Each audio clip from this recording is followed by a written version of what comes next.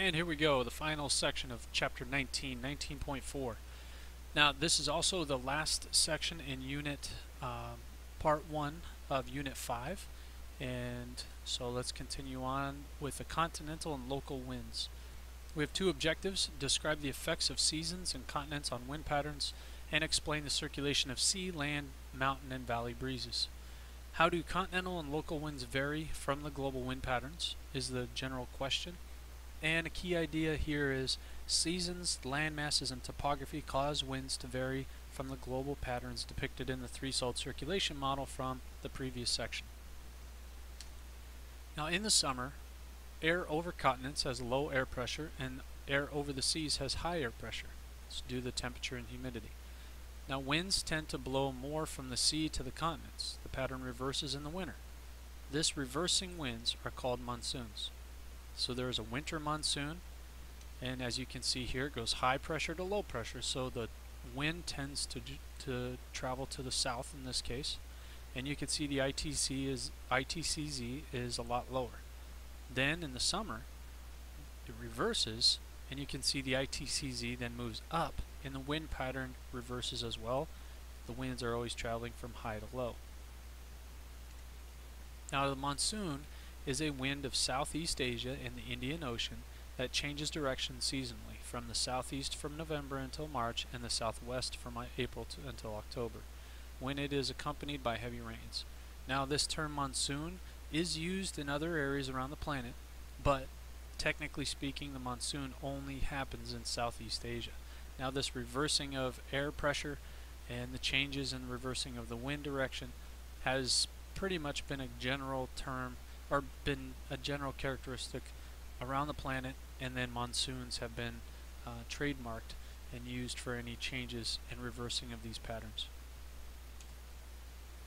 Now during the summer monsoon, warm moist air reaches these mountains and rises, causing heavy rainfalls. So what sort of climate would you expect to find on the opposite side of the Himalayas from these rainfalls? Be very dry. And after this air rises and drops its moisture, the air descending on the other side of the mountain, the leeward side, that would be very dry. So the windward side is the moist, high vegetation, heavy rains during the summer monsoon season, and on the other side it would be very dry. Now local winds along coasts and mountains reverse daily.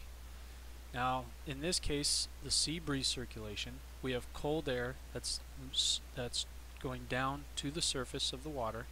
That cool air then moves its way to the low pressure area. It goes high pressure to low pressure, so it's going toward the beach or towards the coast, and then as it heats up on land, the warm air rises, moves out towards the water, cools off, goes back down to the surface, and then continues this cycle. This direction, this circulation pattern, is called a sea breeze circulation. Land breeze is reversed.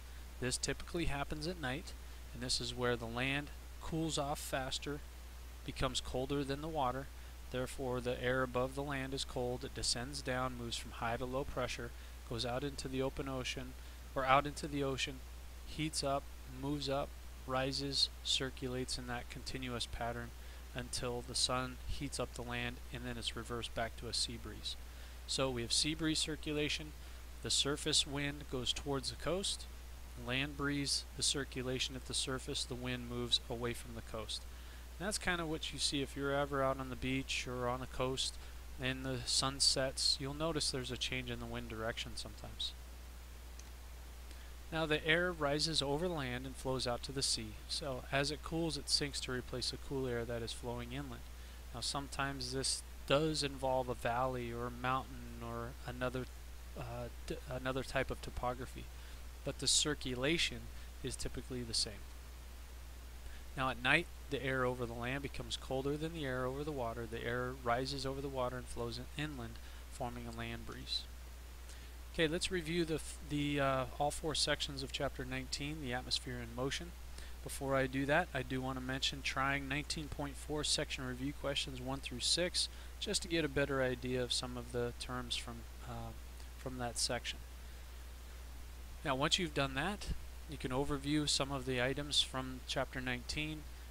19.1 was air pressure and wind. We talked about what is air pressure, measuring air pressure, recording it, why does air pressure change, and then what makes wind blow, measuring surface wind direction and speed.